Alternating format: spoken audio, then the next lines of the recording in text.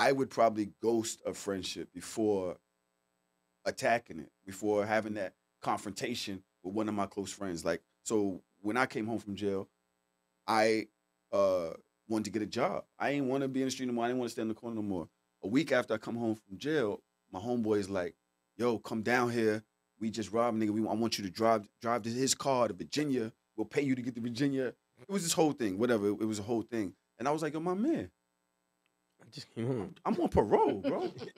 Like you're calling me trying to give me $1,000 to drive a car to fucking Virginia right now, my nigga, and you know I'm just on parole. I'm not trying to be in the street. And over the course of time, so I'm watching him now. I'm watching how he moving me, and I'm watching, yo, he's trying to take me back. But I still didn't go at him crazy. I just stopped answering calls.